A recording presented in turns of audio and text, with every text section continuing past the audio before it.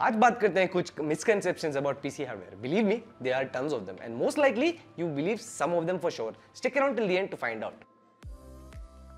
We cannot stress this enough. Many people think that you need an i9 or a Threadripper or a Xeon for good gaming performance. कई लोग विश्वास करते हैं, ये false है. In fact, latest 12th Gen i3 is good enough for gaming. As you can see on the benchmark, i3 performs the same, if not ever so slightly worse than the i9. This seems like something that can be true, but rest assured it isn't. If you're worried about component lifespan will decrease, well, your PC is just idling. कुछ भी नहीं होने वाला है. And even if it's playing games or rendering overnight, well, many render farms have their cards running for months on end. The only downside would be power consumption, but Windows and even the cards themselves have power settings that put them in efficient mode. To extend on our first point, just blindly getting the expensive hardware doesn't give you the performance that you're looking for. For example, gaming PC के लिए, if you're getting an RTX A6000 and a Threadripper, surely you might get good performance. You will be, however, wasting your money on features that you won't need or use. इसलिए you should be getting in touch with our config specialist for the best suggestions. No upselling, God promise. RGB gives you more performance. You might have seen a lot of big and popular manufacturer PC builder even us say that RGB gives you PC performance. Please know we are joking. RGB is for aesthetics only. It has nothing to do with how well your game runs. You need more than a 144Hz monitor. Correct है, higher refresh rate आपको competitive advantage देगा, but even this has its limit. You can see the greatest visible increase from 60 to 120Hz, but after that you notice it less and less.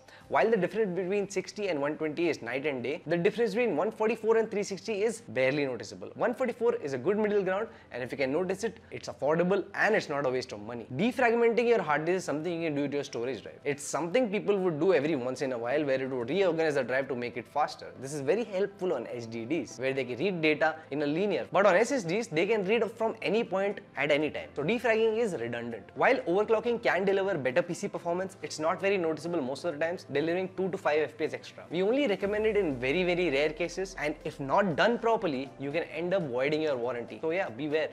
Mouse and keyboard are the main interfaces you generally use with your PC games, but controllers are not to be discounted. In fact, the Steam hardware survey says 48 million PC players are using controllers via Bluetooth, Sony, Nintendo and Xbox के. तो हाँ, जरूरी नहीं है कि सिर्फ PC, keyboard और mouse से ही खेला जाए. Now this is absolutely false. People are using GTX 960s from 2015 to this day. In fact, on Microsoft Flight Simulator 60 Plus on optimized high settings भी मिलेगा. PC components are evolving much faster than the software or the game. So the next software evolution for your build time के बाद ही आने वाला है. If you don't want to go through the hassle of tuning overclocks to achieve the optimal performance to set the ratio and need advice on PC building, get in touch with us. We'll help you out. Thank you for watching.